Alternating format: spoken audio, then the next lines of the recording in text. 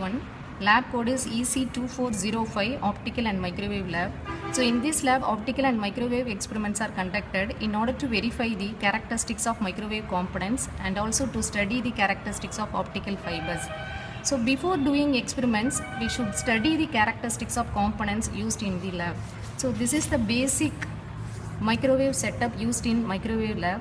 The first block is always microwave source. So in this lab, two power supply is used, gun power supply and klystron power supply. In gun power supply, gun bias should be in minimum position, amplitude and frequency knob should be in the middle position before switch on the power supply. After switch on the power supply, the gun bias is adjusted till we get the maximum output on the CRO. So this is the klystron power supply. In klystron power supply, the meter select knob should be in V position, modulation should be in AM position, beam voltage should be in the minimum position, and repeller voltage should be in the maximum position. In AM and FM, AM should be the amplitude and frequency knob of AM should be in the middle position. AM, as far as FM is concerned, it should be in the minimum position before switch on the power supply.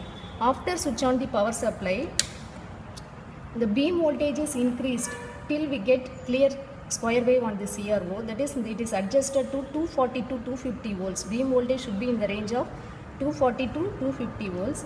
The repeller voltage is increased from maximum voltage till we get maximum amplitude on the CRO. Then the second block is isolator. This is the isolator. It is a two-port non-reciprocal device. It allows the signal only in the forward direction. It provides high attenuation in the reverse direction. Then the next block is variable attenuator. Generally, the attenuator is used to control the power flow, to control the amount of power flow in a microwave system. It can be either fixed attenuator or variable attenuator. Here the variable attenuator is used. The fixed attenuator is used whenever the amount of attenuation inserted into the system is known. The amount of attenuation inserted depends on the depth of penetration into the microwave waveguide system. So, here the variable attenuator is used. The attenuation level can be adjusted according to the required power output. Then the frequency meter. This is the frequency meter. By varying the frequency meter, we can the dip on the output of the CRO can be observed. So there is a change in the amplitude level of the output on the CRO.